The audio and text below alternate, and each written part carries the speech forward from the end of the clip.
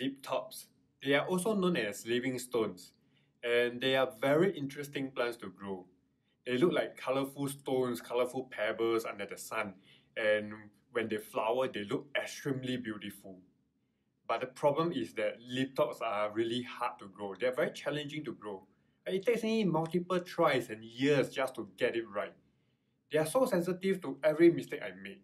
And if I make a certain mistake, I do something wrong, I know I'm going to kill my plants. So if you have a collection of healthy, colorful lithops, you are definitely a very successful gardener. They are so beautiful and they are so unique that many gardeners will envy. So today, let's find out how we can grow lithops at home. Again, we are using the grow method. To find out more about this method, download my ebook with the link below. Our main focus here is to recreate the same kind of growing conditions that lithops have in the wild. So in this way, we add as little stress as possible. So we will look for photographs of lithops growing in the wild. And from their natural habitat, from their environment, we can identify their growing conditions. So the first growing condition that we looked at will be light. So here are some photos of lithops growing in the wild. Can you see that they are always exposed to sun? And there is hardly any kind of vegetation, there's hardly any kind of trees or tall grass or any kind of shade in their natural habitat. The first growing condition that we looked at will be light. So here are some photographs of lithops growing in the wild. So can you see that they are always exposed to the sun? There are hardly any kind of vegetation. There's no tall trees, there's no tall grass, there are hardly any kind of shade in their natural habitat. So we will have to grow lithops out under direct sunlight as long as possible. Probably at least 8 hours of direct sunlight. So the next growing condition, condition number 2, is water. So as you can see from their natural habitat, right, it is so arid, right? It's almost like desert, right? Meaning that water is really scarce in that kind of environment. So therefore, when we grow lithops, we must always keep the soil dry most of the time. So a few drops of water is really needed when the soil is bone dry for a week or for a month. And then we looked at the next growing condition, potting media.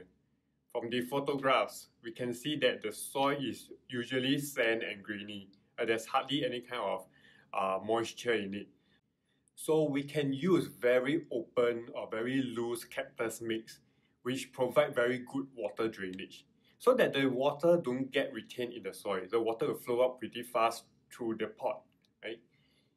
Next, we look at the fourth growing condition, that will be humidity.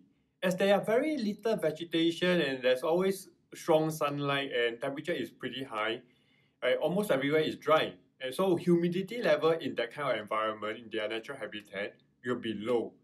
So you can grow them in very hot and windy areas of your garden. Lastly, we look at feeding. Feeding is our last growing condition, and that is also nutrients level in the soil. So are there any organic matter in the soil? I don't think so. So if that's the case, then you don't have to worry about fertilizing your lithops. So these are the 5 growing conditions that we look out for, right, in all kinds of plants using the grow method. Now that you know their growing conditions and you know how to replicate them, do you feel confident growing them now? Yes, right? Because you now have the knowledge, now you know exactly what to do. So what if in a case where you cannot replicate or your garden does not provide that kind of growing conditions? Then don't grow lithops, right? Don't grow that particular plant because you already know that you have a hard time keeping them alive. Right? So that with this grow method, with this kind of approach, you can easily avoid difficult plants. You can avoid growing plants that are unlikely to survive in your care. And that's the power of the grow method. Right? That is exactly how many gardening experts, many gardening gurus do their gardening.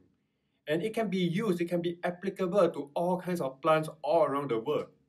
So if you had any kind of plants in mind that you want to grow and you want me to review and guide you through on how to use the grow method, just leave a comment below. And make sure you subscribe to my channel because every week we are going to review a particular plant. So click on the button below And before you know it, you'll become a better gardener. And I will see you soon in my next video.